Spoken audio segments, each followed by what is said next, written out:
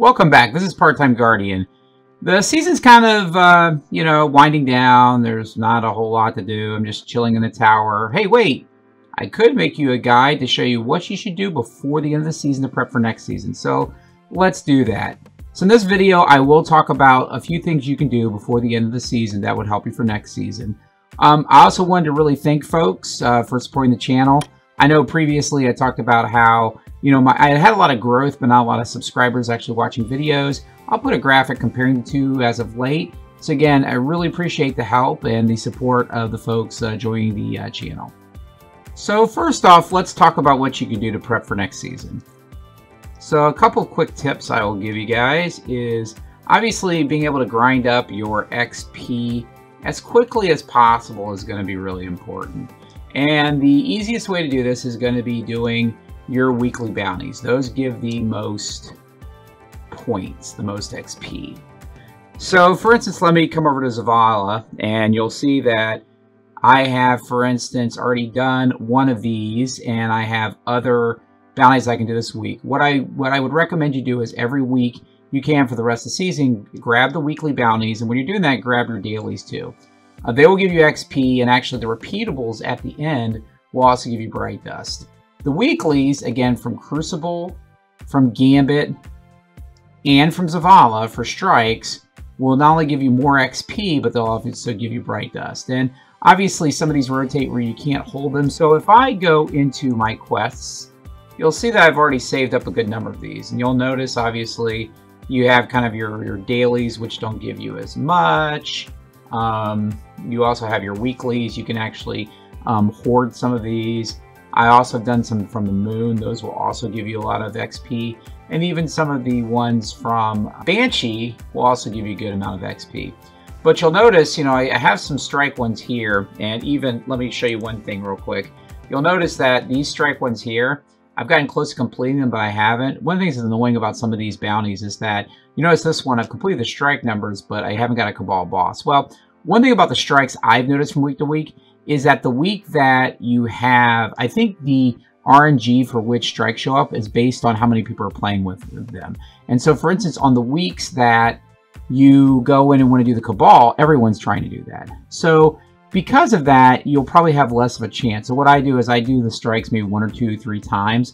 And if I'm not getting the Cabal one, I'll just wait. And you'll see I still have 23 hours because this is the one from the previous week. I can still go into this week and I can find one with Cabal bosses, and that'll happen pretty quickly.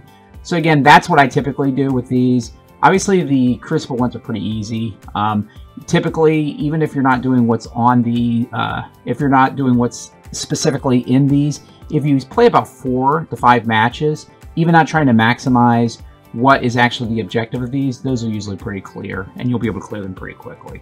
And then also with Gambit, Gambit's pretty simple. What I also do with Gambit is sometimes Gambit, some of the bounties, the weekly bounties are pretty easy to get, but then this one, for instance, the casting supers, defeating enemy supers, that was a little more difficult. So what I'll do is if I start on one week, I'll go the next week when I pick up the rest of my weekly bounties for Gambit. I'll just go ahead and say, hey, let me go ahead and finish this one this week also, right? Because again, you can grind through them as much as you want. You could get all those done in one week, but I try, again, as a part-time guardian, I try to maximize my playtime, and so I kind of do them week over week.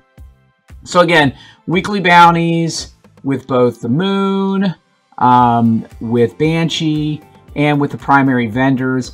If you need to fill things in and you want to do things outside of this, you'll want to stick to year 1 or moon daily bounties. You won't want to do the areas like Dreaming City or things like that because they actually don't give you as much XP. So that, at least from an XP perspective, I did this last season across 3 characters. I was able to get up to level 15 in my pass pretty quickly. So again, and then also when you're turning them in next season, one thing you'll want to make sure you do is you'll want to make sure that you have one of the ghosts that gives you additional XP as you're dropping those bounties. That'll be good. And if you really, really want to tweak it, I've done this before. If you get in a fire team with other people who've started leveling them up, you get a bonus as you level your season pass up that gives you additional XP bonuses. If you get in a group that has all of those, they actually compound on top of each other. So again, that can be pretty good. So again, those are really, really good. The other thing you're going to make sure you maximize is in your inventory, so obviously quests, you can get the 63 per character, so clear out everything.